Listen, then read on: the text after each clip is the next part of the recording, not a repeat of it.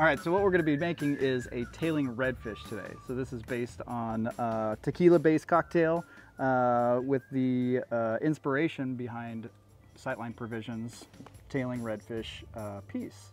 All right, so we're going to start off. We've got our shaker filled with ice already. We're going to do 1 ounce of the Reposado. And what are those notes again in the Reposado? Reposado has some natural notes of vanilla. Vanilla comes from barrel aging in general. Mm-hmm. It's going to have a little bit of a coconut and some tropical flavors from not just the agave itself or the blue agave itself, but because of that barrel aging characteristic that it undergoes.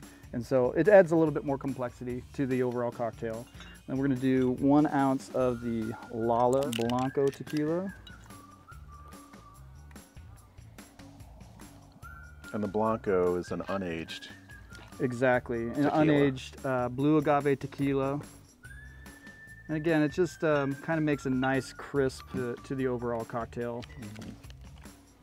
We're going to do we're going to do 1/4 ounce of the real Grenadine by our friends over at Liber & Co. They are a local Austin-based syrup company. When you try something with real Grenadine, it's such a game changer in your cocktails. So whenever possible, try to look for it. Like I said, the guys over at Liber & Co. They just do everything so right. So definitely look that up. And then this is again that oleo sacrum syrup. Oleo sacrum is made with citrus peel and sugar. So what we did was I took grapefruit peel, lemon peel, added a lot of sugar to those peels, and then just let that muddle that all together and kind of let that sit for a few hours. This is about 3/4 of an ounce. Can I smell that? Yeah, absolutely. Oh God, that's good. Yeah. It's just real fresh. Yeah, bright right? citrus. Right. And That's that nice. big red would have been fine. Yeah. But it's just not. It doesn't have that fresh fruit flavor, right? It has a lot of those undertones of what we want, but it's just not there. So then we'll just shake this.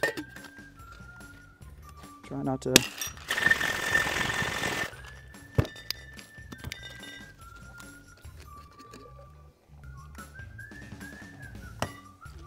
We'll just strain this.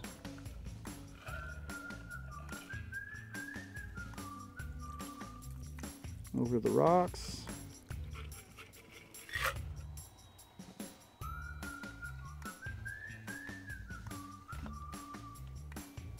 And then we're going to add a little blue curaçao to the top of the drink. And this is for, not just for the color, but flavor as well. The color, if you remember your redfish tail, has a little bit of a blue tinge to it, and that's what that's supposed to represent. Very nice. And there it is. That looks delicious. Here you go, sir. All right.